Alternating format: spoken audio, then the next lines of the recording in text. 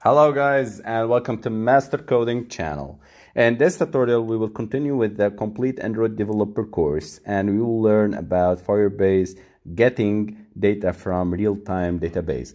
We see in the previous video how to write data inside Firebase real-time database. Now we will learn how to get this data from Firebase.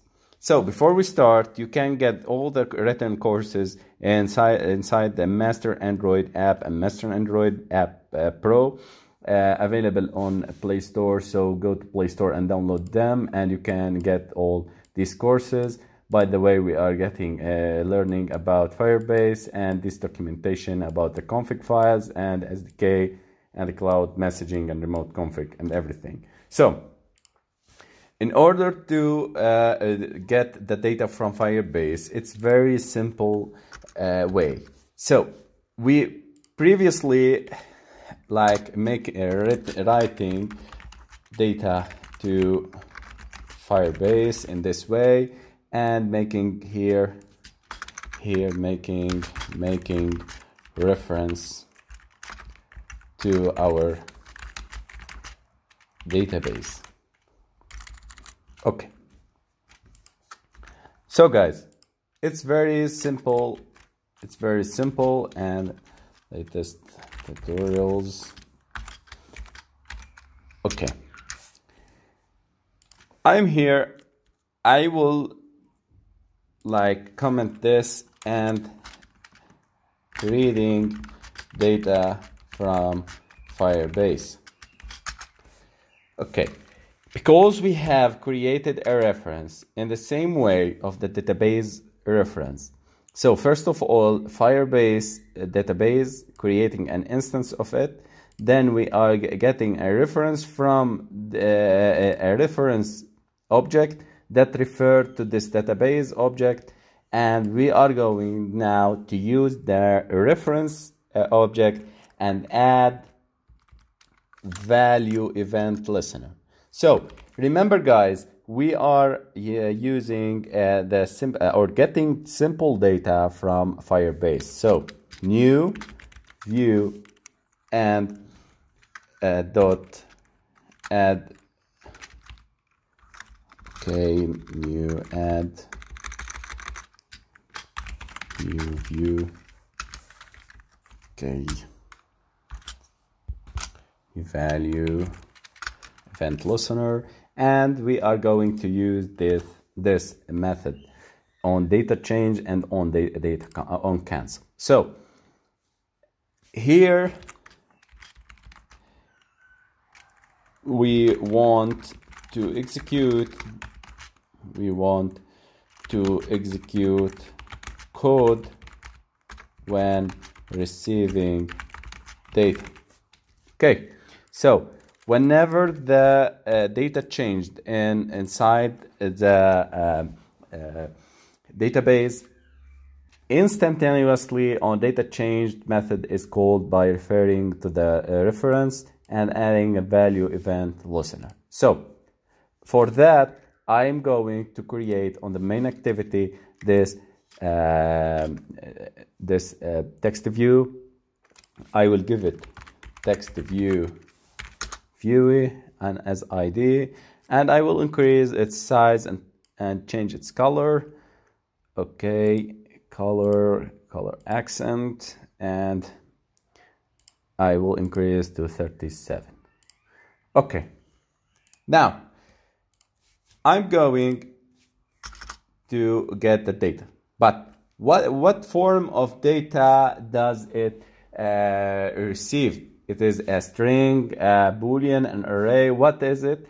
It is an data snapshot object. So on data snapshot, here is the passing, the arguments of this method is getting the data as a data snapshot. Sorry, I'm getting the social media. By the way, we are going to clone Snapchat and Instagram and Facebook in the next videos. So remember to subscribe and like to get the latest videos. Now, I write data snapshot and get what I want to get. I'm going to get the value. So get the value.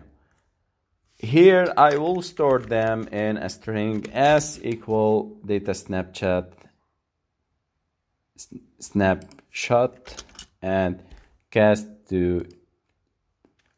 We can cast this, or we can make directly. We can directly. First of all, I want to instantiate here. To declare the text view,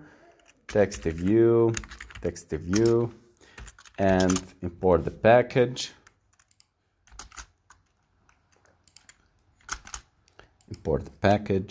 And here I'm going to instantiate text view equal find view by id r.id.text view. Okay.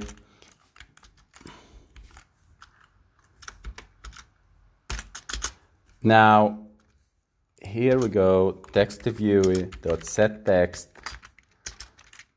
data snapshot dot get value.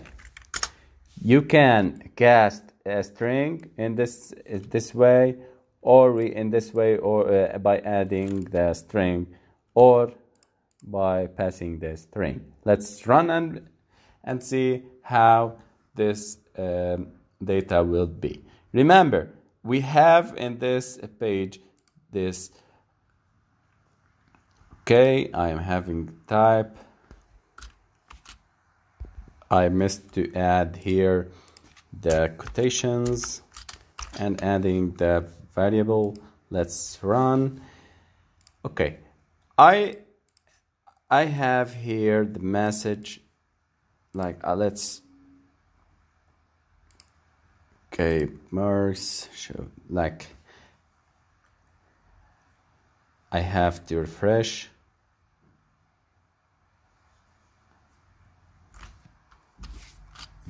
And I have the subscribe to YouTube channel.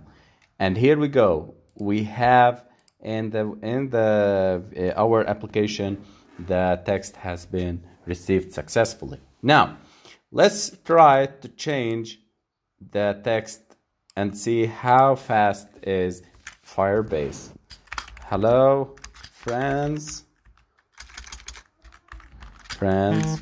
subscribe, please. Amazing, guys. It's instantaneous. This is the power of Firebase. Thank you, guys. We will complete with the Firebase in the next videos and make complex apps depending on Firebase and their services. I hope you subscribe. I hope you benefit from our video. If you like it, please like it below and comment to say thanks. Thank you, guys. See you in next videos.